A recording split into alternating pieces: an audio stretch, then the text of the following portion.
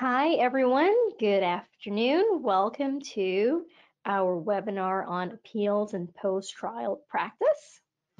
For those of you joining us for the first time today, my name is Tashia Rasul. I'm a partner here at LOIS Law Firm. I oversee the construction practice defense group here at LOIS.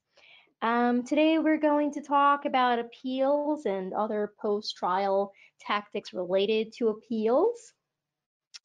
We'll talk about when should we appeal a decision, the effect of the stay and awards, tactical reasons to appeal, cost of an appeal, and practical advice and takeaways at the end of the webinar. Now remember, this is a live webinar. You can ask questions during the course of the webinar, and I will provide an answer at the end. This is what the dialog box looks like. Just click on that, type in your questions, and I'll see them at the end. Before we get into it, I do have to talk about our 2020 handbooks. As you know, we're always busy here at LOIS, keeping up with the law, putting together our handbooks to offer practical advice to our clients. Greg has been updating the New York and New Jersey handbooks for many years now. And new this year, we have a construction handbook authored by yours truly. We decided to craft a construction handbook because of the complex issues and the very nuanced issues that are prevalent in construction workers' compensation claims. It's focused on New York workers' compensation and also the general liability component. If you haven't heard of this construction handbook yet, please email me and I will send you a copy. If you need one of the general New York and New Jersey ones, also send me an email and we'll get a copy right to you.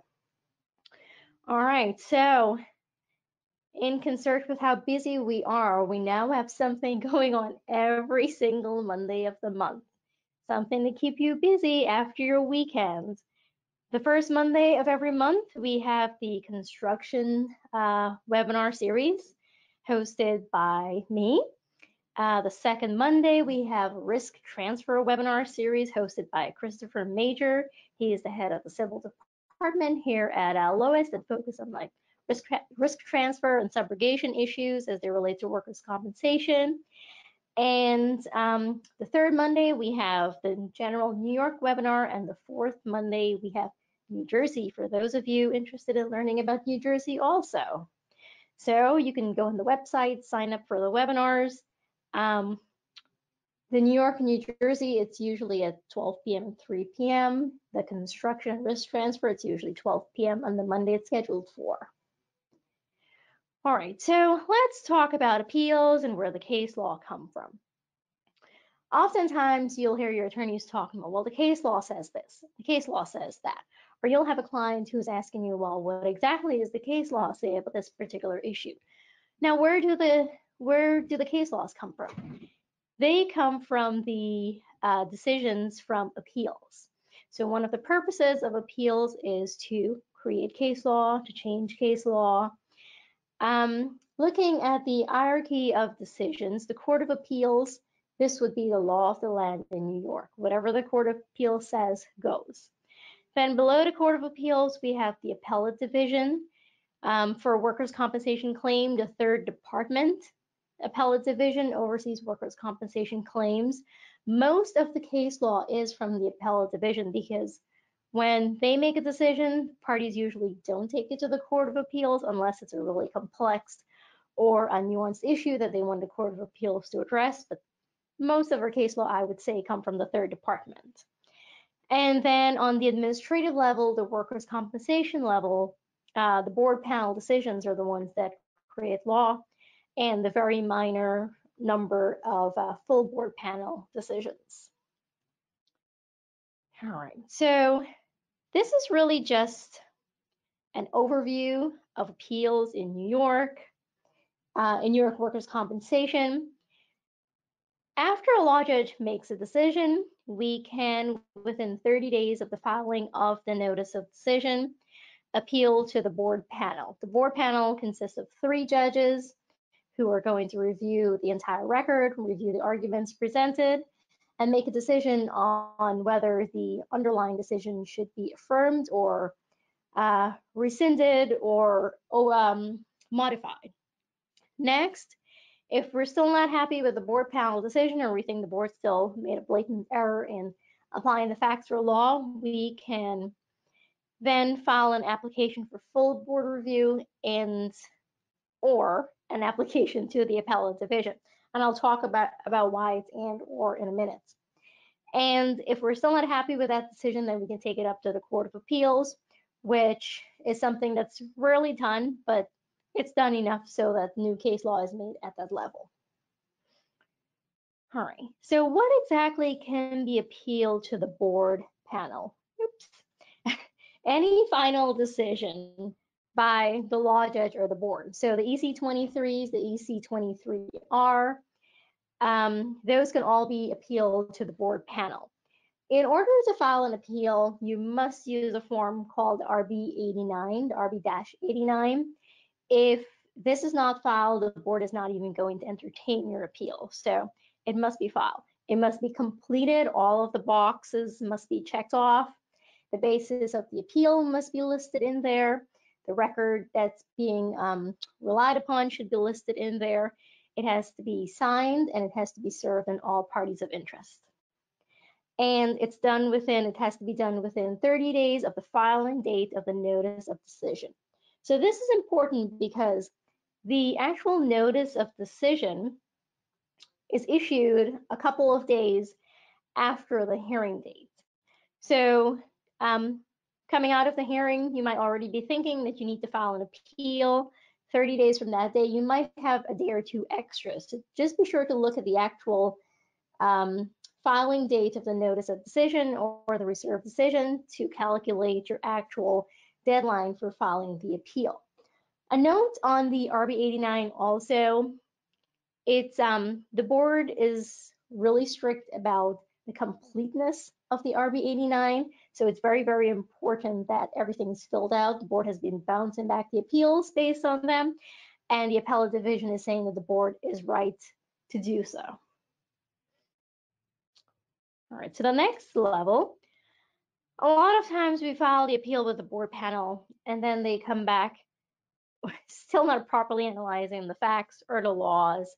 And they're like, what is this nonsense of a decision? Well, there are still more options. We can take it up to the full board by filing an RB 89.2. So like the board panel, the application for board panel review, a form must also be used. It's RB 89.2. Again, it must be complete. It must be signed. All parties must be served with it. When you file the application for full board review, you can also file a notice of appeal to the third department at the same time.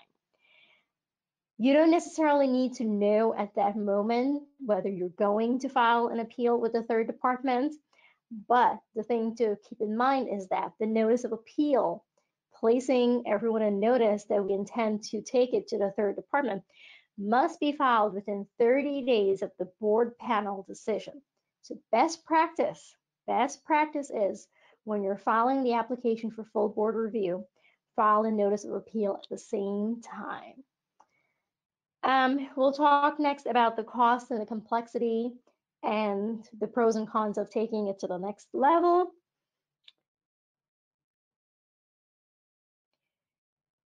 So if a decision is made to file it with the third department, you go ahead, you do that. You have 6 months to perfect the appeal. If the decision that's being brought down by the third department is not what we were seeking and we still think there's been an error of law, we can then file an appeal with the Court of Appeals. This is the highest court.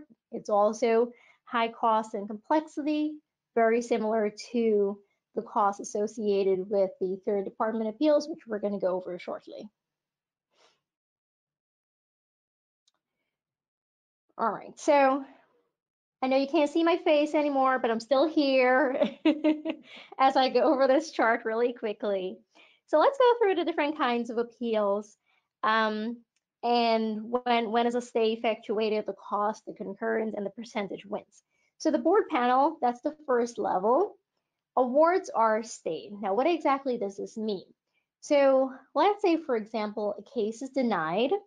We go to trial, we lose at the trial, it's established, and awards are made. If you're filing an appeal of the establishment of the claim, you can withhold all of the awards that were made because your position is that the claim should not have been established in the first place.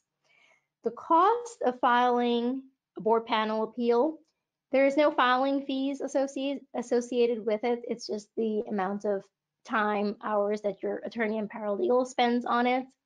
And there's no concurrent appeal, meaning you have to wait until a decision comes down on the board panel from the board panel before going to the next level. 30% of the times we win at the board panel. It might seem to be like a low number, but it really isn't given how claimant friendly the system is. A lot of times the judges at the hearings, if you've ever been to workers' compensation hearings, they rush through, they're behind in their calendar, they don't take all of the facts into consideration, they don't take the law into consideration, so they're making really rash decisions. So about 30% of the times we have the board panel who are taking a more detailed, thorough look at the facts and overturning the decisions about 30% of the times. Now the next level, the full board, there is no stay. So if the board panel comes back and says that the awards were properly entered, you have to immediately issue payments. Payments must be made within 10 days, and it's being made with interest. If you're going to make an application for full board review, there's no stay of the awards. You must pay the awards and continue to pay them for the life of the claim unless they're suspended for some other reason. Again, there are no filing fees here, and it's all based on the amount of hours your attorney and paralegal spends on it. Is it concurrent with another type of appeal? Yes, it is concurrent with the appeal to the third department through which you filed the notice of appeal. The full board, we see about a 10% prevailing rate at this level. The issue with the full board is if all of the board panel members concur, the full board review becomes discretionary. And in those cases, they review them like very, very few times. If one of the board panel judges actually give a dissenting opinion, meaning they're not all agreeing on the decision that's ultimately being made, then the full board review is mandatory and they have to review it. In those cases, about 10% of the times we see that they're overturning or modifying the board panel's decision. So concurrent to the full board would be the third department's appellate division appeal. Here, no awards are stayed. You must continue paying awards. And this is where it gets complex and it gets a little costly also. So the appellate division has very specific requirements in terms of like the length of the brief, the size of the brief, how the record must be submitted, how the brief must be submitted, which requires us to send it to a printing company that specializes in this kind of work. And that's where a lot of the costs are really racked up. Plus the time that an attorney is spent drafting the brief and the paralegal is spent putting the documents together. This is concurrent with the full board because the process actually starts when you file the full board appeal. And statistically, we've seen about an 8% chance of prevailing at the appellate division. The Court of Appeals, the awards are not stayed. The cost is the same about the third department appeal. It's not concurrent. Not many cases go to the Court of Appeals, so we don't really have any solid statistics on the prevailing rate. Very few, very few of them are taken to the Court of Appeals, either because we believe that the issue, it would not make a difference to take it to the Court of Appeal because the appellate division has provided like a substantive analysis, or the appellate division has given us the answer that we're looking for. Okay. So that's our overview on the appeals. Just to keep in mind before we get into the question and answer, appeals are not only for creating case law or to get in that decision that we think should have been made. It can be used for tactical purposes also, which quite honestly, it's a reason we file appeals on many occasions. As I indicated, with appeals, benefits can be stayed. So that's one way to trigger settlement negotiations or move them along, even though we may not have a solid, viable appeal. As long as it's not frivolous, and we're going to get a frivolous appeal penalty, sometimes it's worthwhile to just file it to get the claimant to be interested in settlement and moving the case along. That's perhaps the biggest tactical reason for filing an appeal. So definitely keep that in mind. It's not always about making case law or changing case law. It could be just to move the case along. Sometimes you have those cases that are 2.5 years old, 3 years old, and it's just not going anywhere and no one's interested in settlement. But guess what? The moment the benefits are suspended, you might be interested in settlement, especially during the holidays. All right, so if you have any questions, type them in right now if you haven't already. I'm gonna take a look. See if there's any questions.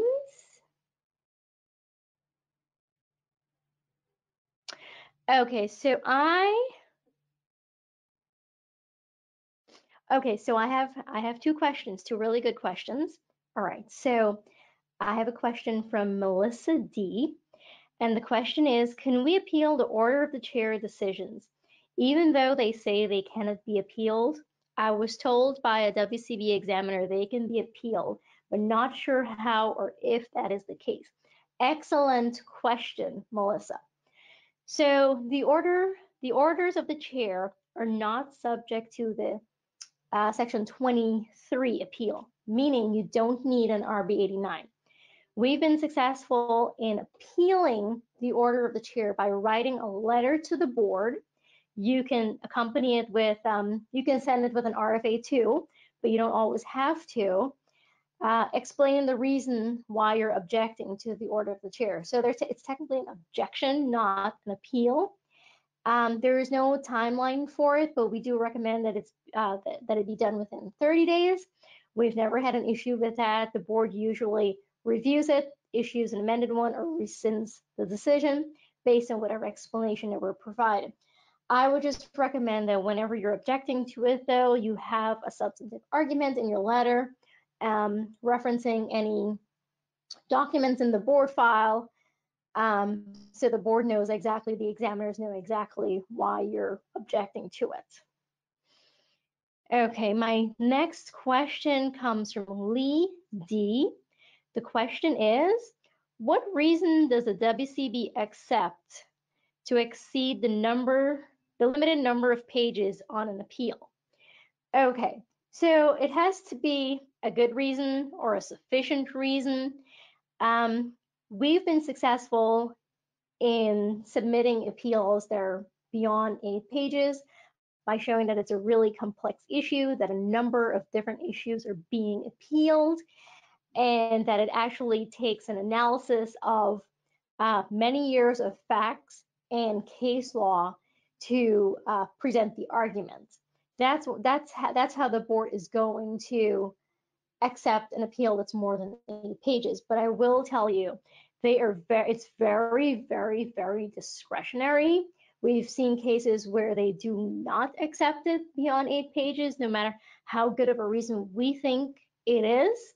So whatever you do, I fully recommend keeping it to the 8 pages. The argument can be made in 8 pages. At least argument's good enough for the board. Keep in mind also, the board believes that the arguments can be made by using just the RB 89 with a box that's about 3 inches big. So your attorney should be able to compile all of the arguments into 8 pages. What I usually do for brevity, instead of detailing the facts, if I feel like the facts are taking up a very long, a very big part of the brief, reference the record more often as opposed to actually detailing the facts. And that's when you have a lot more space for your argument. So you can give a good reason, the complexity of the issues, the number of issues, but really, really try your best to keep it within the 8 pages because it's discretionary.